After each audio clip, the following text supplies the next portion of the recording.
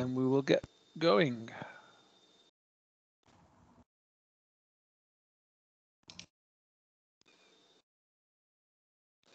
Okay, although I managed to lose. There we go, I'm back.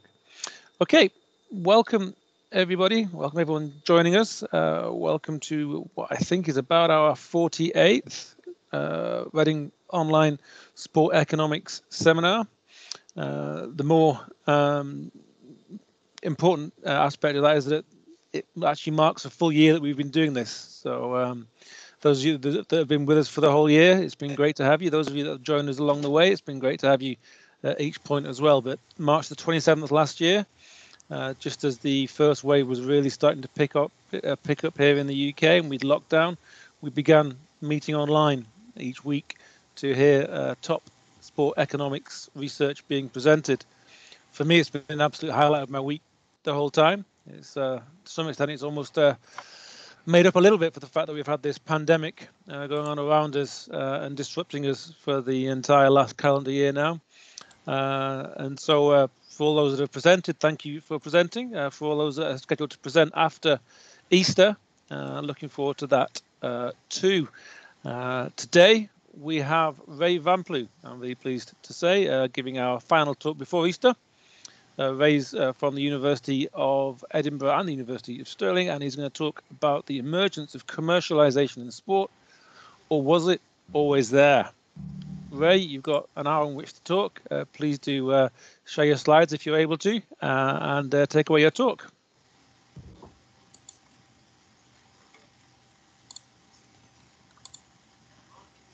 Are we okay with that? Looks good if you stick it on the presentation. Yeah, from beginning, I think. Yep. There we go. Perfect. All right, am I on? I feel, as I've said before, when I was the last speaker of the seminar that James organised when we were there in the flesh, a bit like the man after following the Lord Mayor's show, an hour of other people, and I'm coming along to sweep up the muck now. I think we can all agree that modern sport is awash with commercialisation. Indeed, that's the very reason that most of you have a job in sports economics. Broadcasting deals resemble telephone numbers. I think we should say maybe ISD telephone numbers these days. Professional players earn several $1 million, pounds or euros a year, even before image rights and endorsements are taken into consideration. In aggregate, amateur sportspersons like myself spend a fortune to participate in our chosen activities. And before COVID intervened, the global equipment and apparel market had been estimated to top $82 billion by the end of 23. So when did all this start? Well, sports historians generally accept that, quote, modern sport and commercial activity were certainly intertwined from the mid-19th century onwards. Mass gate money spectator sport became a success story with the formation of leagues worldwide, and at the participation level, some sports goods manufacturers becoming global suppliers. But what of earlier time periods, of eras which have not been scrutinized so thoroughly by an academic discipline too focused on modern sport?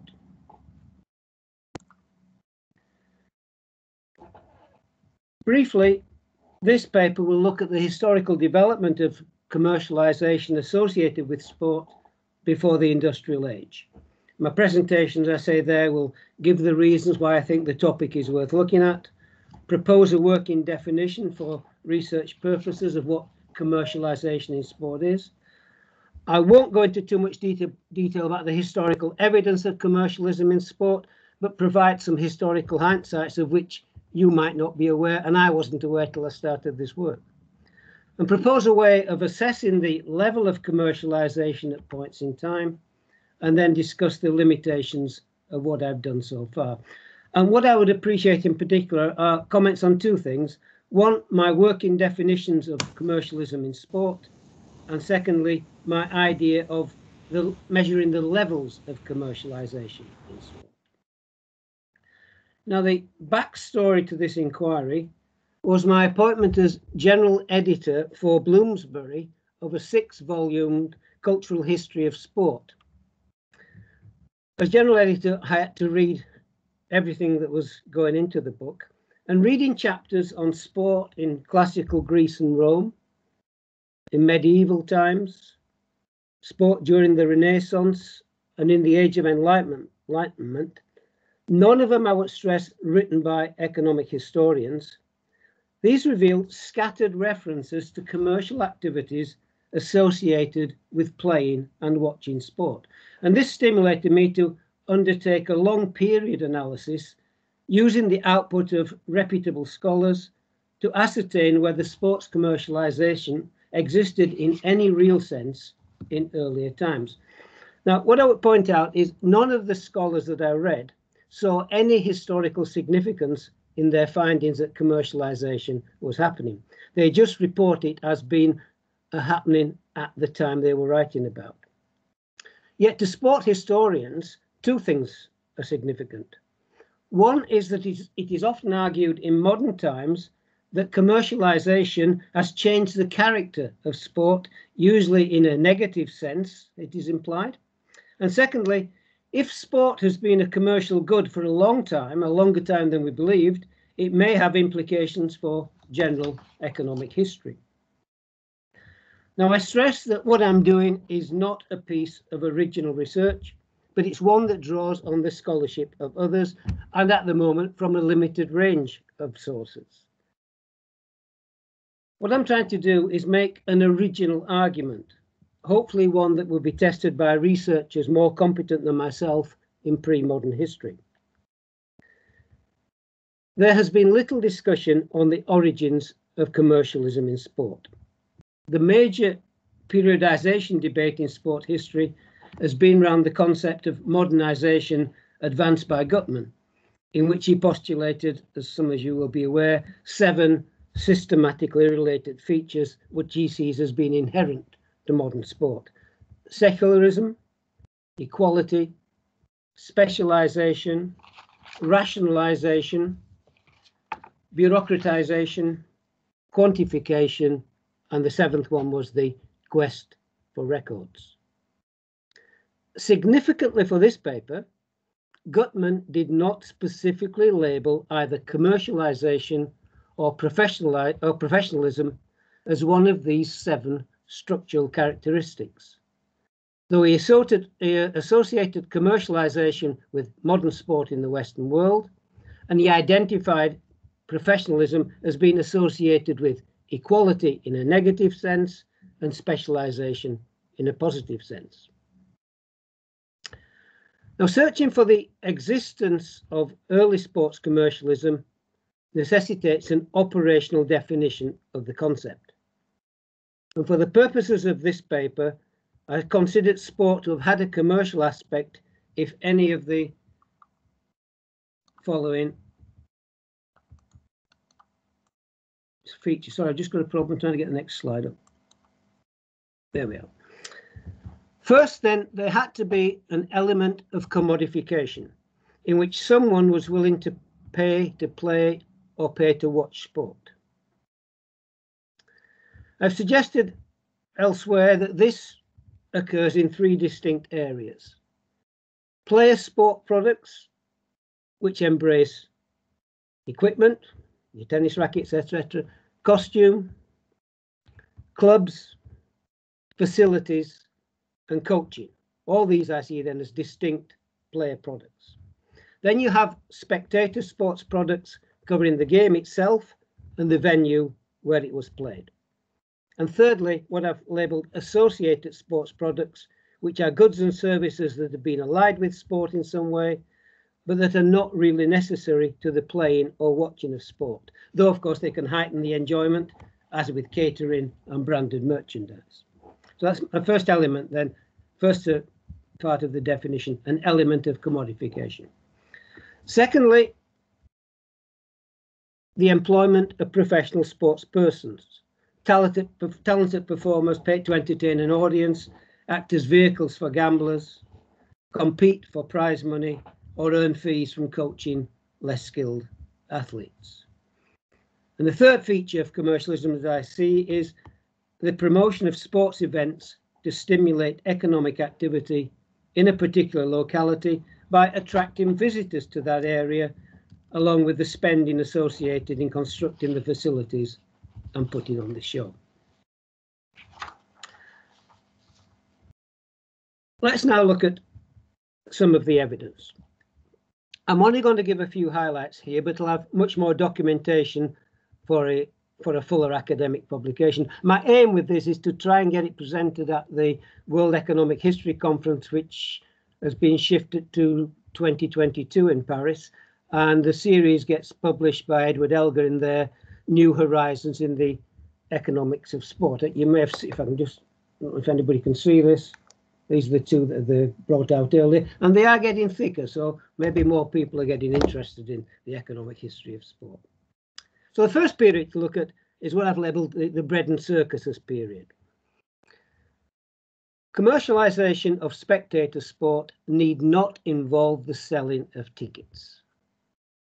The thousands of spectators who flocked to the Colosseum in Rome in the 1st century of the Common Era to watch a day of gladiatorial combat were not paying for their pleasure.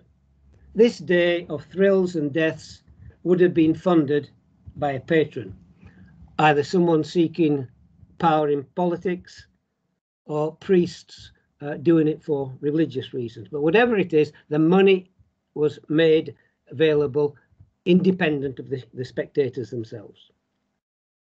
But there were profit makers, and the profit makers in all this were the gladiatorial managers who ran establishments of fighters and hired them out to the promoters who were organising the displays of combat. The hiring fee was between 10 and 20% of the gladiator's value, but the full cost had to be paid if the gladiator was killed or seriously wounded. And the gladiatorial managers insisted on sureties for this eventuality. And the financial system developed of promoters using financial middlemen who, presumably for a fee, would offer credit facilities sufficient to cover such mishaps. The gladiators themselves were highly trained, skilled, professional sportsmen. With few exceptions, they were not free citizens, but rather condemned criminals, prisoners of war, slaves, or occasionally freeborn men who had sold themselves to pay debts.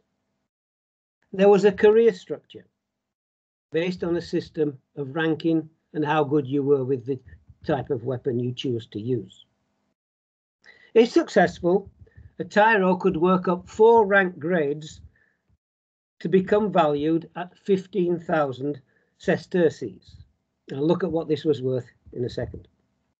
As well as being housed and fed by the stable manager, win or lose, they were entitled to 20% of their hiring fee as a wage. They often obtained a share of any prize money that was awarded, and they could also receive presents from fans or gamblers, with, of course, the ultimate gift being their freedom. Now, I have to make some sweeping assumptions now.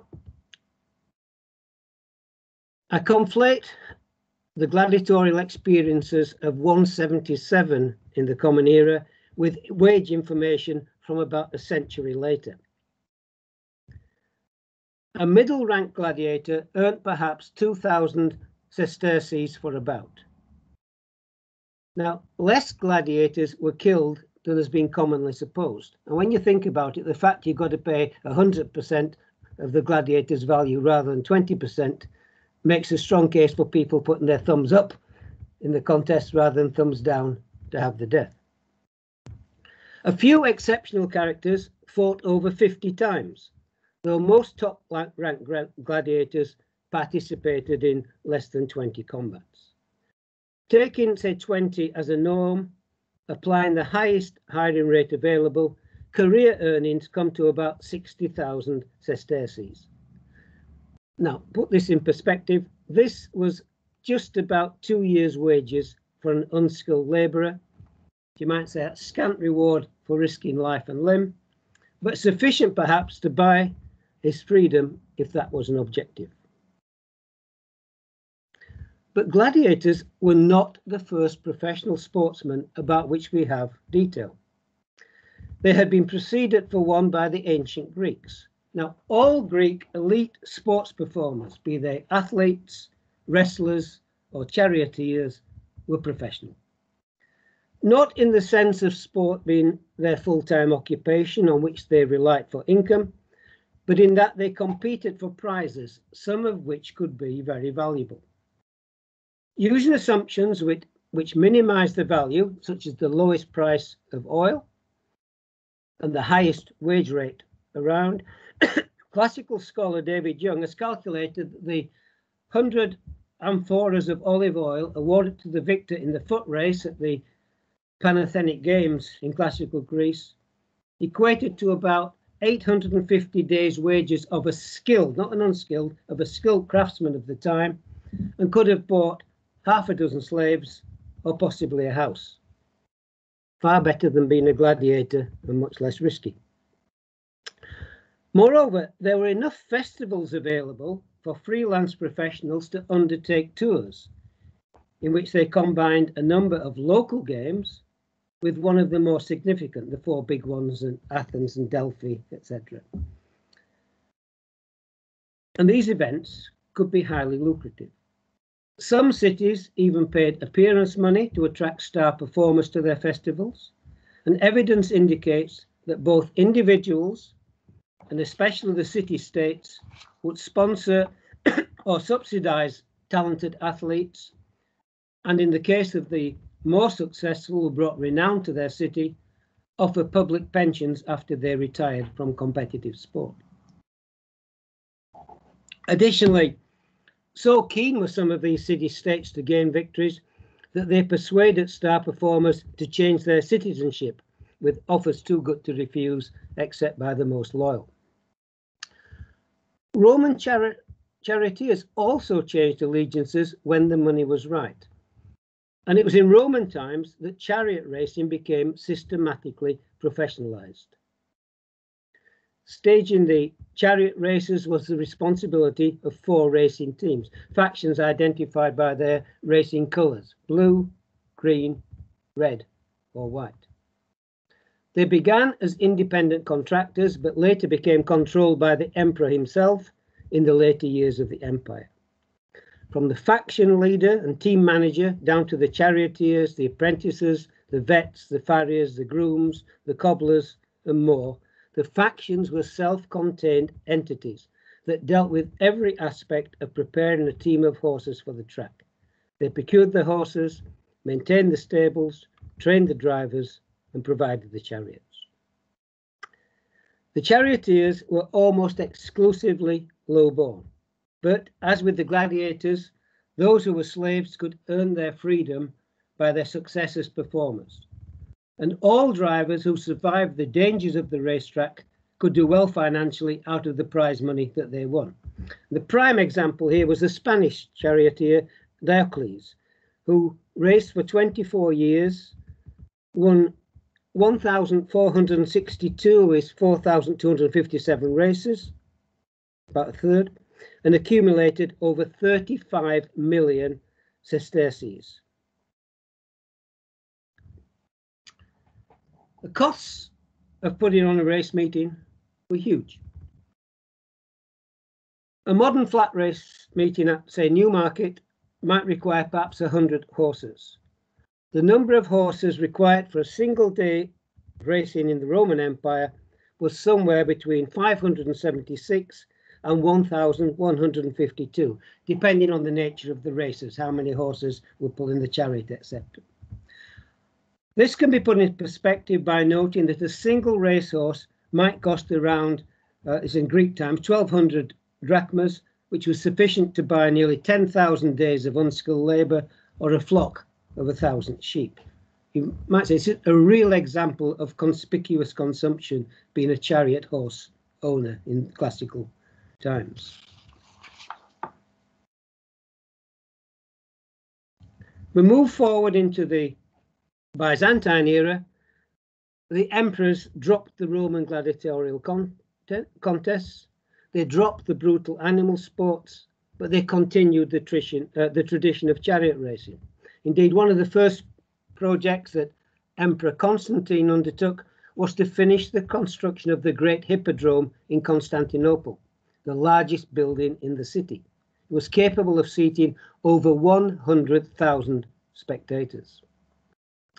Later emperors saw political wisdom in defraying the operating costs of this stadium and over 50 others throughout the empire. Excuse me. Expenses which included the salaries of the charioteers, their assignment and reassignment to the various factions, the training of horses, the construction of chariots, interval entertainment, and feeding the crowd. The entire sport became virtually a government enterprise. Right, let's move on then in time and place. Medieval Europe. The medieval period is a darkish one in terms of information for sports historians. But we do know that two groups of professional sportsmen developed, tourneying knights and skills tutors. One of the most prevalent images of medieval sport is the knight in armour on horseback, ready to engage in jousting. But knights also took part in mock battles, called melees and tournaments, in which horses, equipment, and men could be captured and held for ransom by the winning side. Some of these events were large spectacles.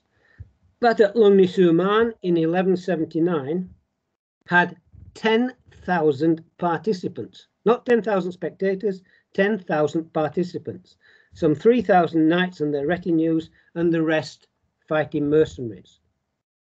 Knights themselves were mercenary soldiers, so the tournaments enabled them to hone their martial skills when not engaged in actual warfare, with, of course, the added bonus of making material gains.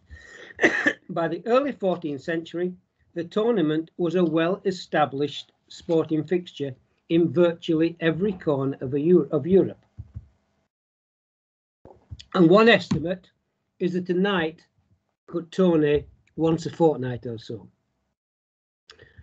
In 14th century Europe, knightly tournaments became widely publicised and often lavish spectacles, with spectators attending specifically for the show, and some of them travelling considerable distances to attend. In 1389, there was a month-long tournament in France, which tempted a significant number of Englishmen to cross the Channel solely for the purpose of watching the event. In many other cases, the number of spectators necessitated the erection of grandstands and the fencing off of areas to accommodate them.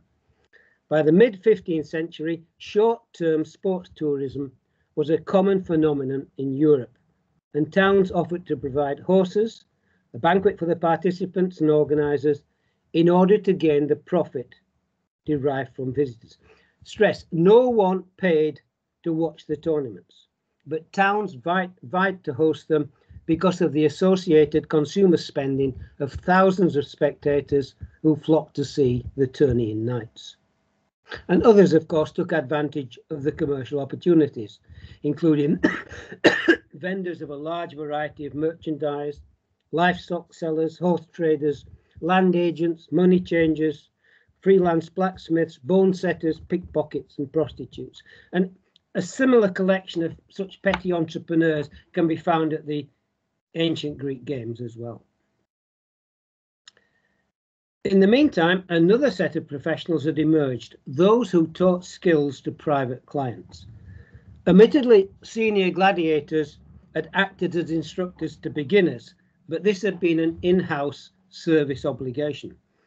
Now, some of these new tutors taught non-utilitarian skills in tennis-like ball games, such as the salaried residential professionals in the Italian princely courts in the late 15th century onwards.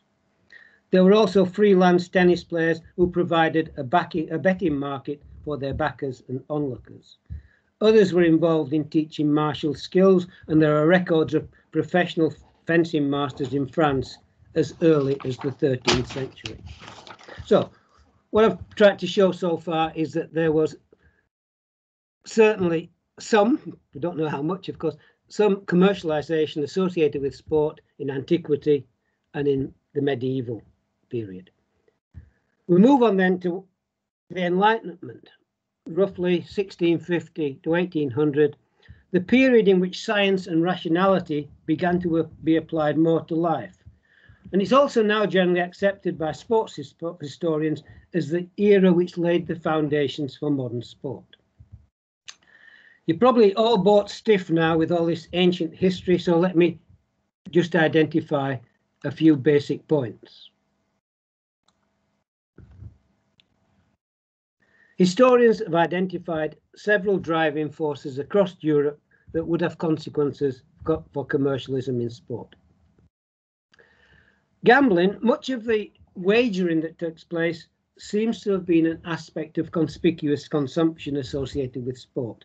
Wagering to demonstrate that you could afford to lose rather than the basis of the economic sector, which gambling was to become in modern times.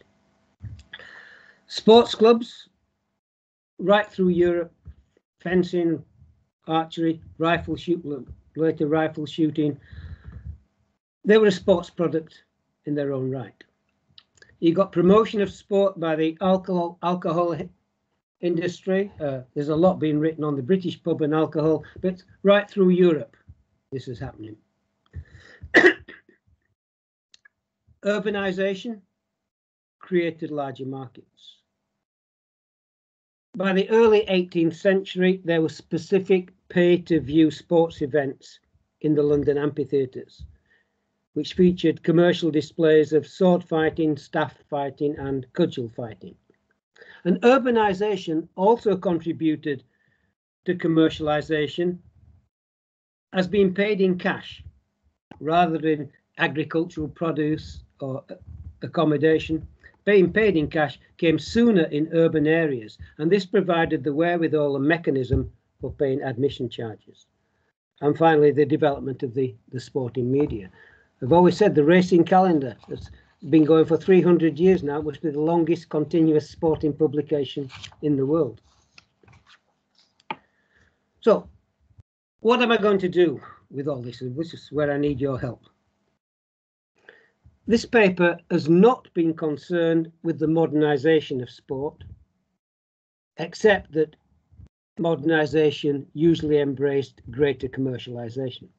It's been more concerned with whether sport exhibited aspects of commercialisation, as I defined it earlier, before modern sport existed. Or to put it another way, commercialisation in sport did not infer modernisation of sport. Now, though some researchers would shift the beginnings of modernisation back to the early modern period, back perhaps even into the Enlightenment, none have claimed that ancient Greece, Rome, or even medieval Europe was its birthplace. Yet clearly, he says with a question mark, the games and tournaments of those times were associated both with commercialism and professionalism. So briefly, we have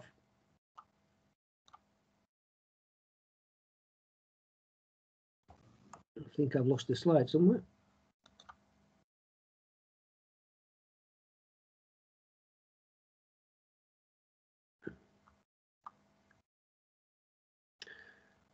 I've lost the slide, so you have to manage about it. Basically, briefly, we have professional athletes in ancient Greece with large audiences drawn from all over the Greek diaspora. We have professional gladiators and chariot drivers in ancient Rome, along with huge sports crowds at the Colosseum and Circus Maximus. We have state-run horse racing in Byzantium. We have a tournament circuit where professional knights could tourney in medieval Europe.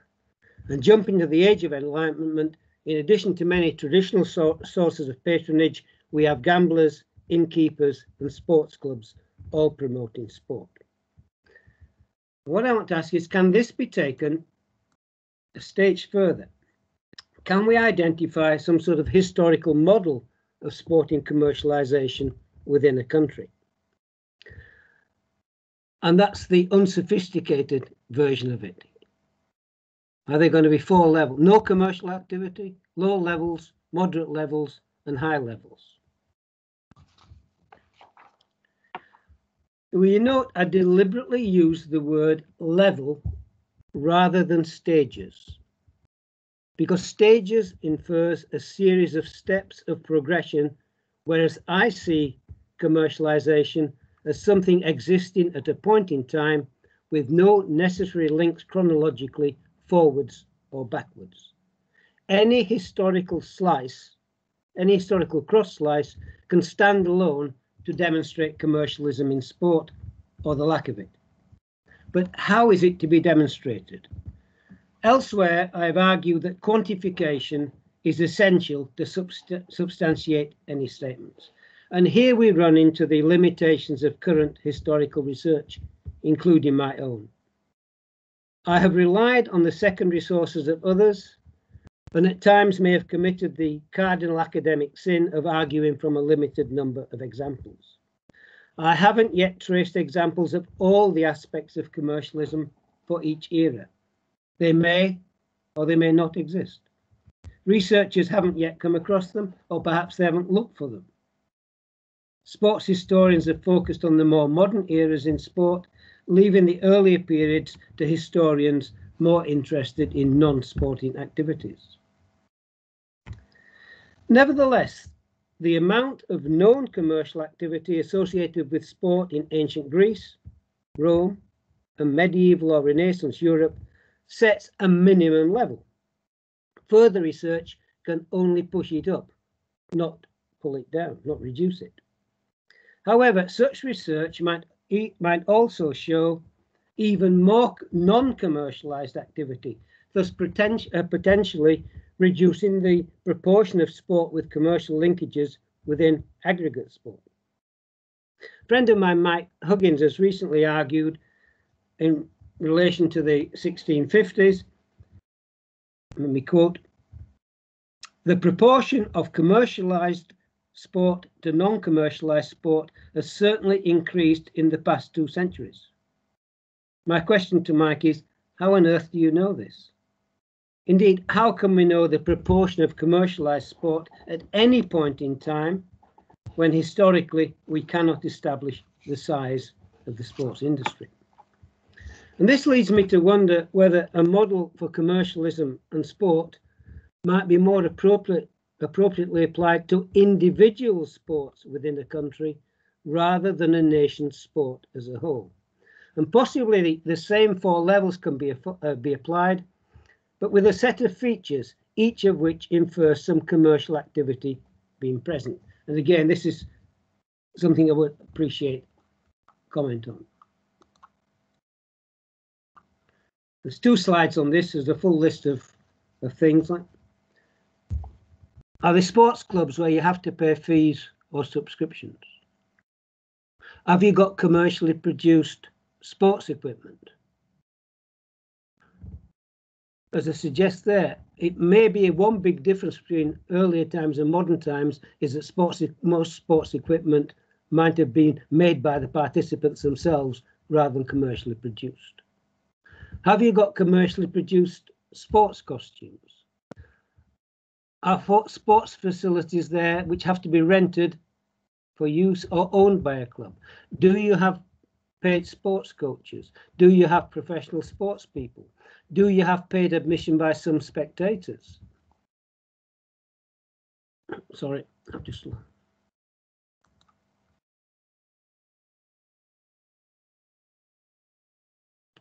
I don't know what's gone wrong here. I will just go down and press a button. I think if you do from current slide at the top. Yeah, got it. There we are. Sorry about that. So first you might get paid admission for specific things like a better view or being on display to the crowd as you got in Rome, or you might get general paid admission. Do fee admittance events become more regularly scheduled? And what is regular? Is it once a month? Once a week? There was a major change that comes the coming of more regular events. A lot of sport in the old, especially medieval times and Renaissance times, was an annual event and spectators saved up for it. maybe happened in the post-harvest period? Is sport associated with organised gambling? Is sport associated with organised advertising? Is sport associated with the provision of food and alcohol which had to be paid for? And have you got sports promotion of sports events, particularly to stimulate economic activity? If you used all these and any more things I can work on, that might say, well, a high level needs 12 of these, a medium level needs 6, a low level needs 3. I just don't know at the moment. It's all whirring around in my head. Should you have any weighting given to any of these points? Does organised gambling gain 3 points and general paid admission get 2 points? This is all up for grabs as I start working on this project. Now, sports historians have been in a similar position regarding modernisation in sport in ancient Greece and Rome. Gutman accepted that 5 of his 7 criteria fitted sport in antiquity, though not quantification or the quest for records. But he's unwilling to describe the era as approaching modernisation, even though it's 5 out of 7. His theory is one of all or nothing. This is because he believed that the 7 factors are systematically interrelated and all had to be present before modernisation could be proclaimed. Moreover, most of the things he saw as modern were there in antiquity had disappeared by medieval times. So what we might call partial modernisation was not enough to kick on into full modernisation. Now, my argument is none of this applies to an application of a model of commercialisation.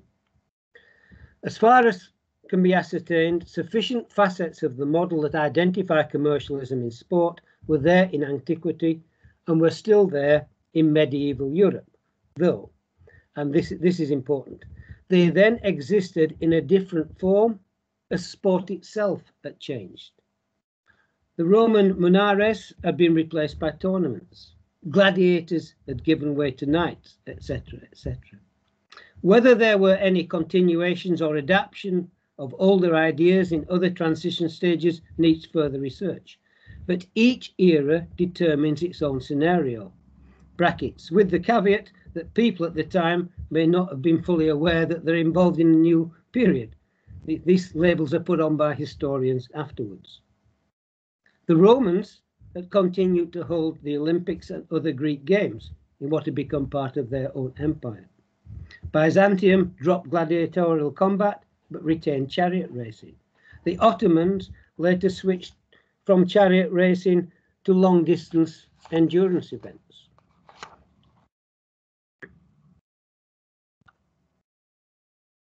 Indeed, just considering that one sport of horse racing, there were several successive versions involved. In ancient Greece, private individuals bore the expense of ownership in both horse and chariot racing. Professional racing stables became prominent at the Roman circuses.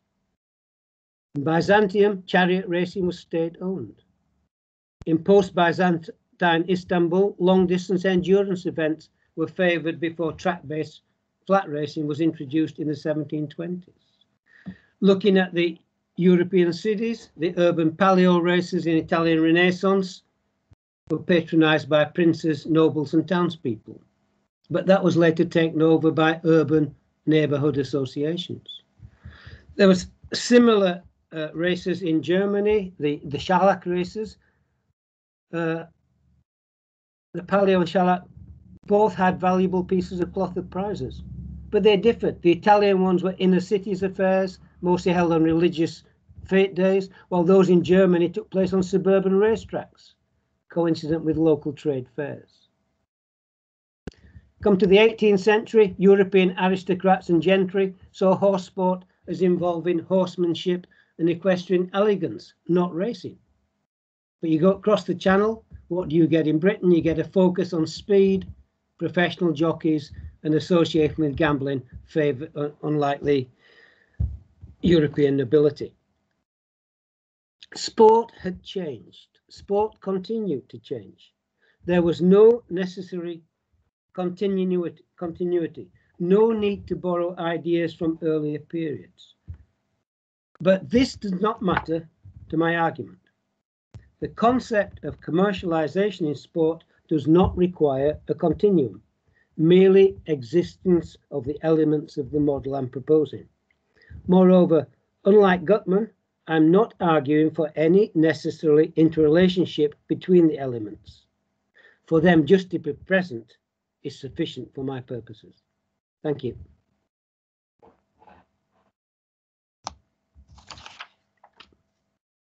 Thank you, Ray. We have plenty of time now for the interaction that I think Ray's hoping from many of us. So please do feel free to raise your hands, add comments in the chat, and make your questions and comments. I can see a hand already. I can't tell who it is though. Whoever's got your hand up, if you want to unmute yourself. Oh, Stefan, I think there that's me, James. Hi. Hi, Ray. Hi, Stefan. Good to see you. And it's a really great topic and a really great subject, and one that I think it's great for economists to try to think about some of these things and try to see how that fits into their worldview in general. So there are a couple of things I'd like to suggest to you about this. So the first thing I think I want to say is that if we want to say commercialism, and you define it with these terms, commodification, employment, and promotion, but one of the ways of thinking about this as well is that is there exchange of money, and in that sense you can say there's commercialization in not just in sport, but in all human activities from the invention of money onwards. So we know money, we think it's invented somewhere around 1000 BCE. You could argue that there's commercialism throughout this period from over these thousands of years. But I'm not sure that that's really what we think about when we talk about when we want to distinguish the stages of economic development. And particularly thinking of some kind of classification. And of course, the standard classification in economics is, in terms of thinking about the sorts of activities you're describing here, is the rise of capitalism. And I think capitalism I'd like to argue to you that capitalism is actually a better word than commercialization. When does sport become integrated into the capitalist system? And that really goes back, and in my view, it goes back right to the beginning of the capitalist system. So we think of capitalism as a system, if we think of it in terms of a system of a market economy with private property and the use of the profit motive, that really gets going in England in the at the beginning of the 18th century in a serious way, the withdrawal of the state from running the economy. And that's really also when we see the emergence of commercialism in sports. We see commercialism in sports in England in the 18th century, and it spreads from there. So I think again, so I argue that the better word that you're looking for in terms of this is capitalism, not commercialism. And then the other thing I want to say is sort of more slightly parenthetical, which is to say that is to be a note of caution about talking about what the ancients did in relation to activities like gladiatorial contests and chariot races. Gladiatorial contests, we think, went on somewhere between 250 BCE and 400 AD, so something like a 650-year period. And our historical sources for this are a collection of Roman writers, maybe about 20 or so writers who in passing discuss aspects of gladiatorial life. So people like the Pliny, Cicero, Cassius Dio, There are a dozen or so others who are not, and there is no treatise on gladiatorial contests, no historical, nobody who says my subject matter is going to be how to explain how gladiatorial contests works and so on. So if you think about making inferences about an activity that covers 650 years on which 20 people had written in passing, not as their main subject, you have to be a little bit cautious about saying how much we really know about such a thing. We know a little, but there's an awful lot we don't know. And that's the big difference, I think, between sport in the modern era and sports as we understand them in Rome, in Greece, in China, or any other part of the world, is that we really know almost nothing about what actually happened. And we rely on, we place an awful lot of weight on a very small number of sources. Whereas in modern sports, we have endless information about what's going on. We know far more. And so we can be much more confident from a historical perspective about saying what was really going on. Thanks, Stephen. I take your general point about capitalism. I'll follow that up a bit more. As for the sources, I think they're getting a little better. I mean, I had your views till I got involved in this Bloomsbury project. There's a bit more coming out through people who are investigating legal cases, which happen to mention particularly gambling cases involved.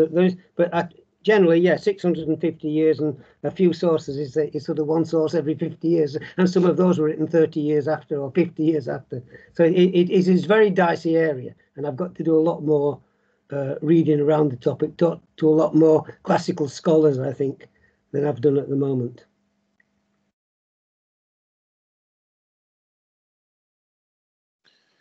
Okay, thanks, Ray. Thanks, Stefan.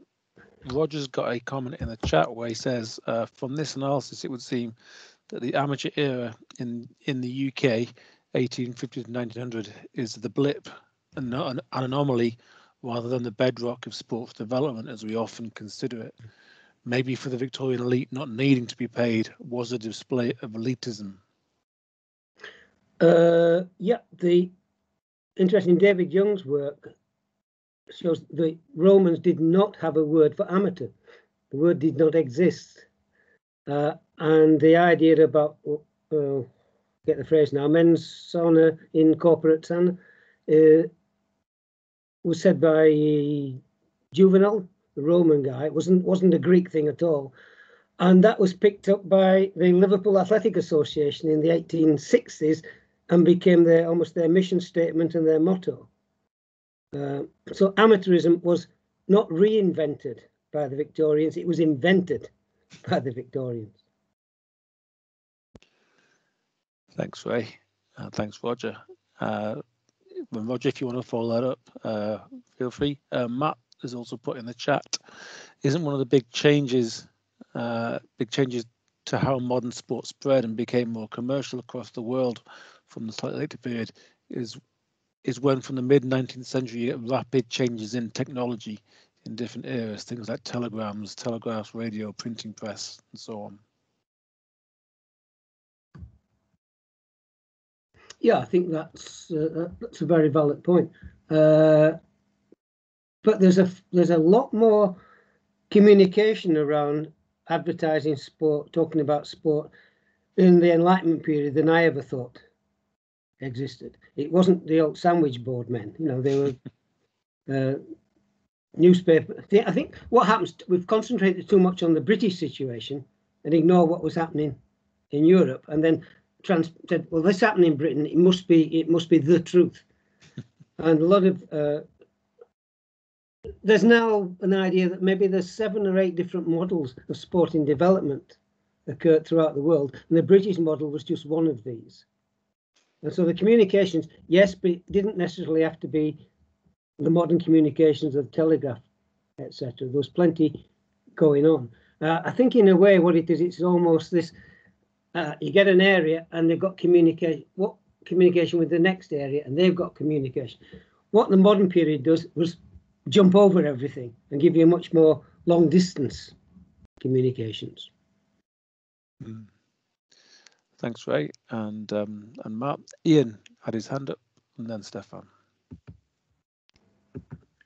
All right. So my thought was to do with the commercialization or the monetization of sport, and the thing that I think that has taken it to the stratosphere is the ability of sporting authorities to be able to advertise or to allow advertising, sell their product to advertisers. So that combined with the technology to do it, obviously. But I was wondering, in ancient times, I say I only know what Google tells me, but I understand that yeah, they have found archaeological evidence of advertising messages back in ancient times from Pompeii and things like that. So I was wondering if there was any evidence that advertising was linked to sport back in those ancient times. I haven't found anything except in the sense of the owners of the horses or the people who train the athletes advertising themselves by virtue of erecting monuments to their successors. Yeah. So it's more advertising my ability as a sports trainer. I'm a great person because God has looked on me so favourably. He let my horse win the Olympic title. This sort of thing.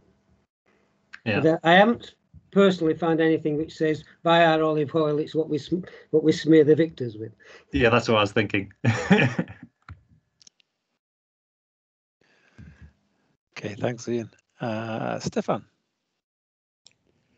Yeah, and just to add to that, I mean, to a large extent, I mean, we know that many of the games in Rome were set up as were political vehicles. So you wanted to establish your credibility as a politician in Rome, you laid on a lavish games in order to attract support. So in that sense, there was more a political motive behind the games than an economic one. But I also wanted to make the point, and following on from what you were saying, Ray, about these different models of sport emerging in different parts of the world, not just a British model. I think that's a very important point, and I think in particular, I think it does actually relate in Europe at least to the way in which the history of Greece and Rome was received, the idea of classical reception, and the way it played out in the Enlightenment in Europe. So one thing that's often said is that in Britain, the British were very much focused on the Romans as their model, as their historical model. When in the Enlightenment, when the revival of interest in the classical period, the British with their empire modeled themselves on Rome and looked always to a Roman way of thinking of things. And that probably did mean that an adaptation to the idea of gladiatorial contests and thinking in terms of way the Romans organized these sporting activities, which perhaps did involve some more commercial activity. Whereas, for example, the Germans were far more influenced by the Greek classical tradition and were far more interested in the idea of Olympic ideals and less interested in those kind of gladiatorial horse racing, chariot racing kind of ideas. And I think you see that in the way that Germany was far slower to develop a commercial interest in sports, and still to this day, I think remains. If you think about the 50+1 rule in football, I think you can trace this German love of the classical ideal of Greece rather than the classical idea of Rome. So one thing that interests me in all this, Stefan, is what was happening in Asia at this time. There's lots of evidence of independent sporting development taking place, certainly in China, about which we know very little. I think that's right. And part of the problem with China is what little we know is mediated through the state apparatus, which is not entirely reliable. I mean, I think many people think that the Chinese archives contain many secrets that would be of great interest. I think you're right. But again, I go back to the idea that in the idea that a sporting entertainment that could exist, and wherever there's a money economy, then there's going to be some kind of commercialism. It seems to me that that's just natural. But again, we from an economic perspective, we distinguish the sort of capitalist system, and particularly the profit motive as being something which is legitimate and can be pursued with and protected by private property, which is perhaps what is missing in most economies in the pre-capitalist era, and even in Asia in the early capitalist period. Yeah, one thing that's getting my interest at the moment is whether there were links between Greece and the Chinese Empire. The statues, the warrior statues, they now believe that some of those seem to have the sort of sculpture that you would have expected from the Greeks rather than from the Chinese. And they've been looking at the road. Have you seen the documentaries about the roads that link the fringes of the Greek Empire with the major Chinese cities, about whether something happened there? You know, maybe China wasn't totally independent of what was happening in classical Greece. Yeah, I mean, there's no sporting evidence on that. No, and I mean, those links are pretty tenuous. I mean, yeah, I mean, there's some suggestion that Buddhist sculptures in Afghanistan were influenced by Greek sculpture, and perhaps some of Alexander's soldiers got left behind in the Indus Valley. But it's pretty tenuous. I mean, you know, you don't see archaeological evidence of large scale. I mean, for example, you'd find if there were really interactions, you'd see Greek coins found in China and Chinese, you know, pottery goods found in ancient Greece, and there's none of that. So I think there were merchants who were moving between Asia and Europe. There was a Silk Route, so we know that. But I think the evidence for anything stronger than that is a little weak. Thanks. Thanks, Stefan. Any further questions or comments for Ray?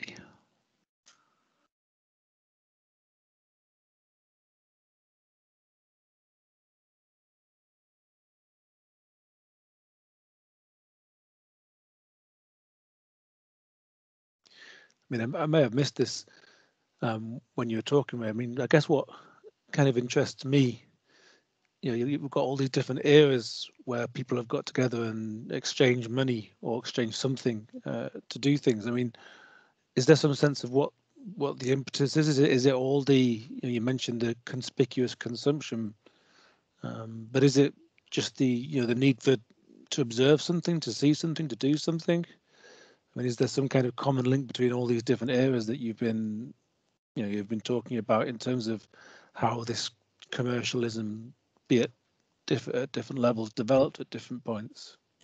I don't know. I mean, one idea that I have is a lot of it's to do simply with people wanting an identity. You know, in Rome, do you identify with the Greens or do you identify with the Blues?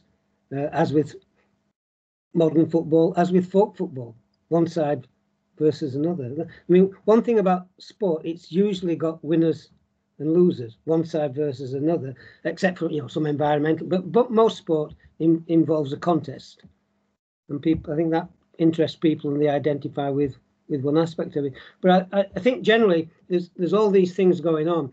I mean, Stefan's done a lot on clubs and the role of the club out with the state in Britain and America, but ruled by the state in Europe. But clubs were promoting sport. Gamblers were promoting sport for their own reasons. Petty entrepreneurs, publicans, were promoting sport for their own reasons. But it's the people who were buying or consuming the product that we're interested in. And as you said, why were they doing this? The answer is we don't know. We haven't got the evidence. We have to make reasoned guesses, hopefully with a bit more evidence than Stefan was talking about with the tenuous links with Greece and China I mentioned. Or perhaps the gladiators as well, as you mentioned, 20 pieces of evidence for 650 years.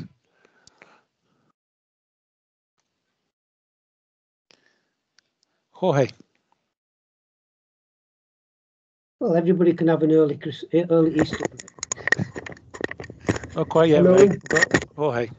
I just was wondering, you were saying something very interesting about kind of medieval tourism to these battles that happened with 3,000 participants, 10,000 if I recall well. But my question is this, I mean, and you try to link this to some kind of, this sporting activity world, but is this very different from other activities at the time? Maybe religion movements, when they were going in maybe in Easter or other type of fairs that existed. Maybe it's just how society worked at the time and not really kind of something special about the sporting event. That's kind of the question. It's an interesting question because I've always tried to compare the building of cathedrals with the building of racecourse grandstands. They are some of the largest buildings around. But yes, I mean, that's a very good point.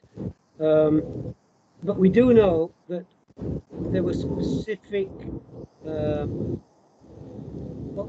if we look at the Greek games, religion played a big part in those. And a lot of the people that came were religious tourists, others with a sporting interest, the others then they were sporting tourists with a religious interest. We just don't know the makeup at the moment. But that's a very good point. I think I'll try and follow that one through. Okay, thank you. Really interesting. Thanks, Jorge. More questions and comments?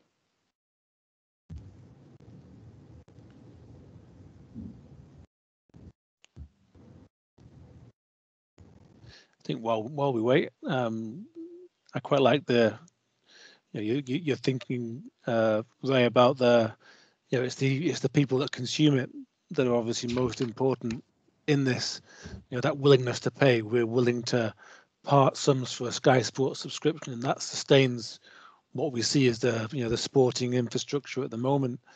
And I mean, I guess does your analysis offer us any kind of an insight into where that goes? Does it, if it unwinds, if we stop deciding we want to watch football as much and we want to watch a different sport, how does that unwind? And have there been cases of sports? I mean, I think I'm aware from some of the economic history conferences I've attended in the past on sports history of pedestrianism. I believe this was a very popular sport a long time ago and then fell out of favor. I mean, is it simply the case that we have these fads and trends that are passing in their nature? Yeah, it happens all the time. Pedestrianism, of course, merged into amateur athletics, and professional athletics was just left to go its own way. Except you still had it going on in Scotland. The powder hole sprint, you have it in Australia with the stall gift, all been going on from the 1860s, 1870s onwards. But generally, professional athletics fell out of favour. Now, of course, all athletics is professional, so it's back in. Pugilism fell out, got civilized, became prize fighting, became boxing with gloves. Cricket's had to reinvent itself as a whiz bang, 20 overs instead of 5 days. Some sports have disappeared altogether, and this is particularly true with what we call traditional sports. They're fighting for revival, but they're not going to be commercialized to make them revive. They're just going to exist in a very small scale with local adherence to them. But yeah, you can go back through sport. We don't have chariot racing. We've got mixed martial arts instead of gladiatorial combat. How far before letting someone die in the ring is allowed? Yeah, and I suppose the football that we know now is a very different game from the football that was played 100 years ago, and the kind of folk football that you mentioned that it has its origins in as well, I guess. I mean, do you think that all these sports essentially adapt because of commercialization, essentially? They adapt when their leaders adopt commercialization. I mean, you look at every international sporting governing body. They all set up with the tenets of we're there to help develop the sport. So then they start getting professionalized, commercialized, television contracts, and in the end, what was the means to the end becomes the end in itself. And that might cause a downfall. Eventually, people will rebel against it. Yeah. I mean, I could jump in there. I mean, again, it comes back to, it seems to me the precondition for this sort of for commercialization is capitalism, in the sense that, again, as far as we know, the Roman games lasted for hundreds of years and were never really taken over in that sense. They never grew into the things you're talking about that's happened in our modern era didn't seem to happen back then, or certainly not on the scale that we see today. And so again, it's as you say, that these sports were founded by people with the intention to promote amateurism and participation, but they get hijacked by capitalists who then see an opportunity to turn this into profit and private gain, and that's the thing that seems to be missing when we look at the ancient sports, or when we look at Asia. There's not that dimension of the ability to hijack for private gain, and in case that sounds too negative, I mean, to entertain people, right? I mean, actually does. I mean, the gain brings us entertainment, so it's not a wholly negative thing. One of the few people that believes sport on TV is better than it ever was. So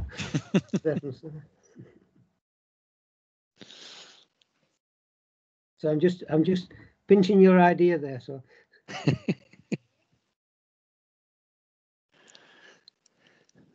Okay, any final few questions and comments for Ray?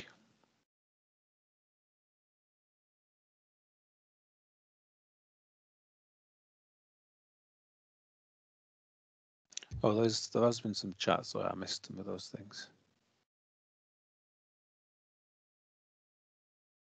So Roger said, in determining the levels of commercialism in medieval European sport, it's feasible to estimate what proportion of the elite participated.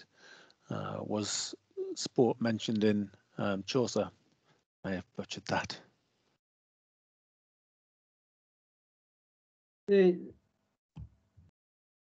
I think better scholars than me can talk about that.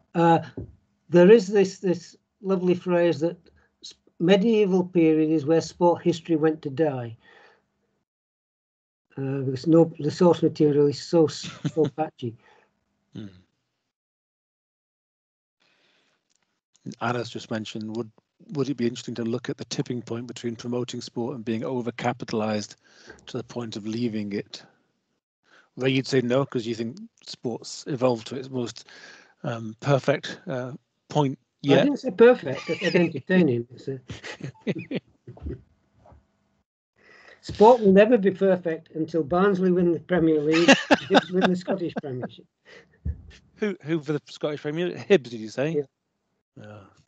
And one of these poor unfortunates who got a mixed marriage. I married into a heart-supporting family, and I'm a Hibby, you see.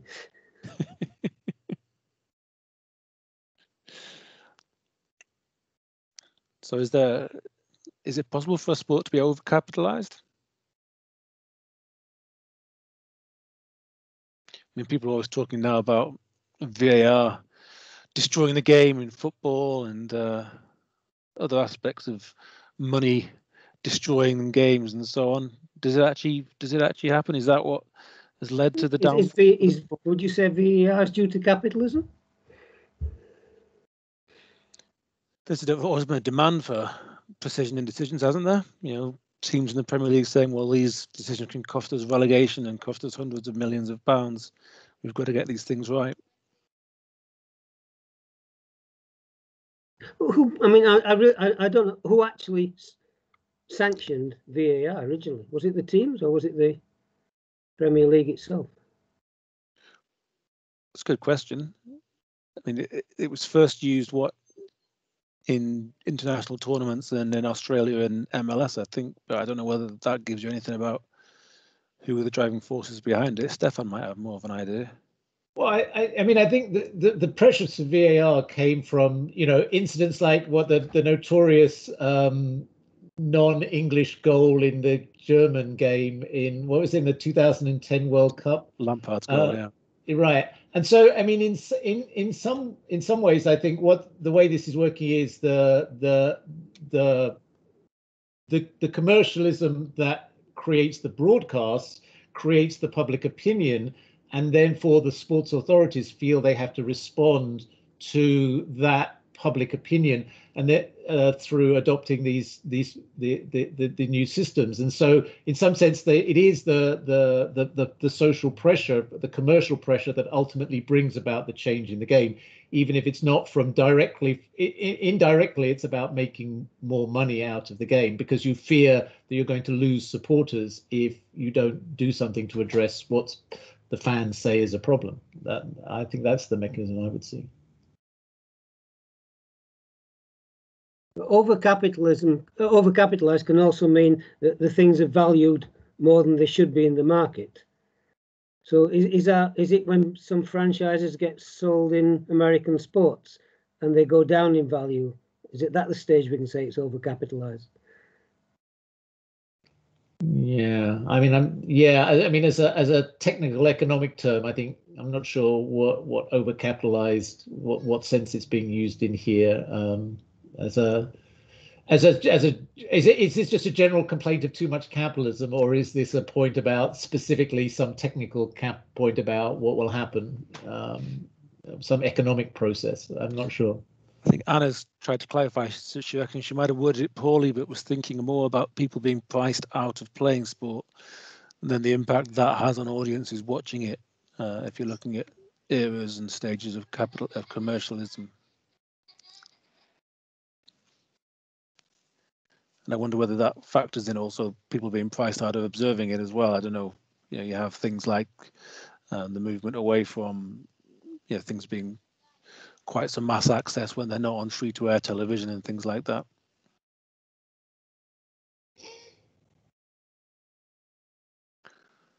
Well, people are being priced out of specific activities, ways of viewing it. The opportunities to view have never been greater, and the reach in terms of viewership has never been greater. I mean, it would, there's a sense in which there's exclusivity in terms of, getting into the stadium perhaps, but not in terms of overall viewing.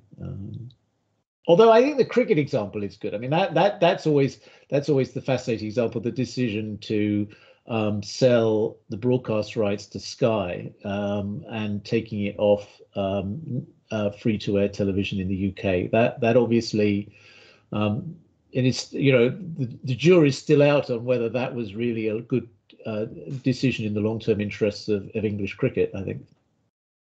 Yeah, I think that's what I was thinking in terms of limiting access. I've lost my train of thought, so I'm going to say that Sarah's put in the chat, cricket's benefited in terms of technology by it being on Sky. I guess linking back to our VAR discussion. Jorge's got his hand up, and I'm aware I've kept him waiting for a little while. Yeah, thinking a bit about that idea of which is not very clear what it means, I guess, also overcapitalism, overcapitalization. I'm thinking about football, soccer. Maybe when we compare, not amateurs football, but even football before the 1960s, I guess, with what we see today, it's just a matter of commercialization has led us to a matter of inefficient allocation of assets. If you think in the 1950s, 40s, 20s, whatever, the best players were always on the field, wherever they were, in South America or in Europe or in Africa or Asia. But nowadays, because of this, I would say, following with the wording, overcapitalization, the best players are all in Europe, in 5 leagues, but they are not on the field. Many great players from many countries are on the bench. And so maybe that is something to think about over commercialization, because of course that comes from, the money in Europe comes from extreme commercialization of the sports and concentration, all this stuff. But thinking about what you guys were talking and what we're talking about today, maybe that is an effect, a long-term effect of this idea that we discussed today of commercialization in sport. Is maybe in football in particular, it's leading towards a bad road, a bad path, I think. That was my idea. Thanks, Jorge. I mean, is that not similar to a situation, say, with health professionals?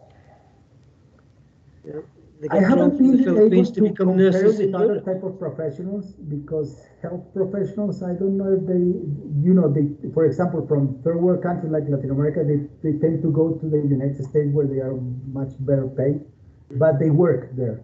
They are not on the bench. So I don't know if this is really specifics to sports. Maybe in a smaller sense in basketball also, or even baseball. But beyond sports, I don't see it clearly. There also isn't a national team in healthcare professionals either, which matters. I guess for Jorge, the Colombian national team matters in a way in soccer that it'll never matter in healthcare, for better or worse. I'm wondering, James, in this question of capitalism and sport, is it not true that capitalism has to change, has to innovate to survive? It can never be content with the status quo.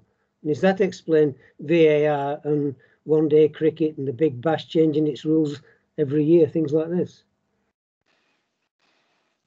Well, I think with cricket, it's that's surely a response to declining interest and therefore declining commercial viability.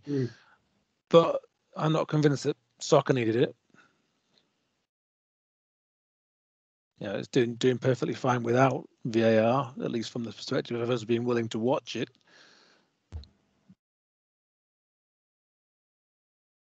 I don't know about other sports. Obviously, there's the technology's there in tennis, which has changed things a little bit with challenges, and obviously with cricket.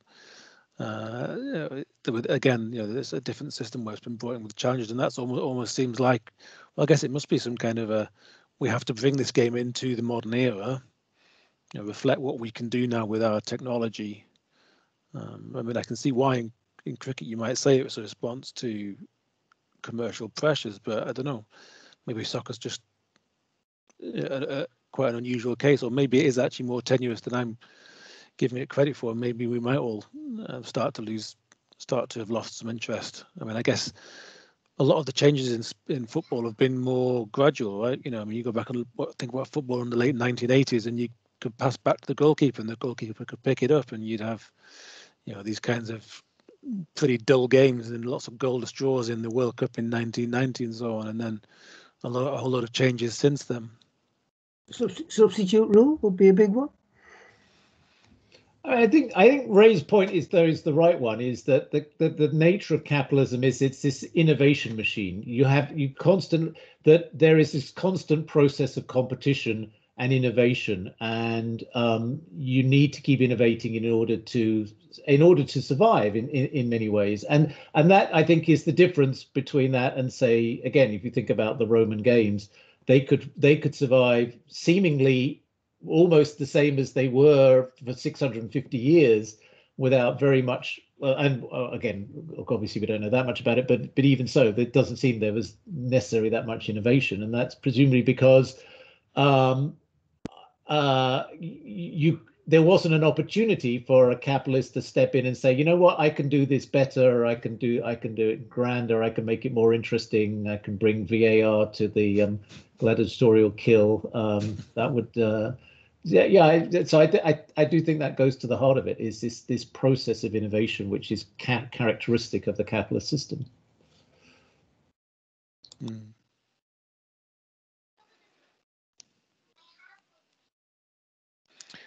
So I like the use of technology in cricket and rugby to a point, as usually it aids the right decisions being made. In football, I think it is the people using it, stroke the way it is used, rather than the technology that is the issue. Football is also more of a free-flowing sport.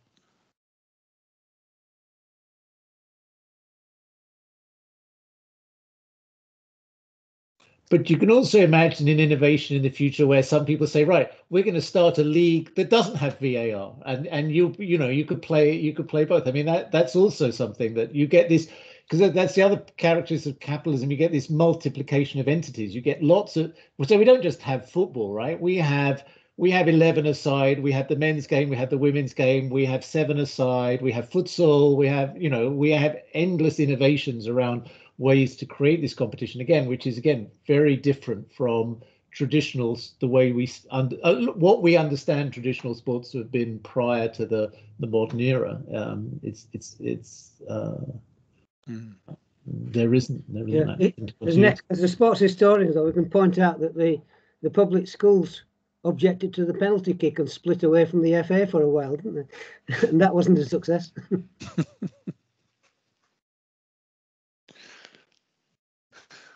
Well, on the topic of innovation, I'm going to propose that we wrap up for now. Say thank you to everybody for a fantastic discussion. But what I want to propose is at 4 o'clock UK time, so in 10 minutes time, when this meeting properly finishes, gives us a little bit of time if we want to get a refreshment. And I appreciate this may be too early for some people, Stefan in particular, I can imagine, but some of those in Europe, I propose that we return for some kind of alcoholic refreshment. And I'm personally going to have a very appropriate kind of refreshment, which is I've got Corona to consume to mark a year of meeting because of coronavirus online. I will, in the next few moments, create a separate meeting, 4 o'clock in the Roses team. So if you want to join us at 4 o'clock for end of the week, end of the term, end of a year, reminisce, chat, whatever, please do that. But in the meantime, thanks very much, Ray, for a really thought-provoking, really interesting talk. And thank you, everybody, for your contributions as well. And so I'll wish you all a healthy and safe weekend and Easter break, should you be having one. And look forward to seeing you again in a couple of weeks' time, if not at 4 o'clock in 2 weeks' time. We've got Peter Groot, who's presenting on American football. So either until 4 o'clock or until 2 weeks' time. Cheers.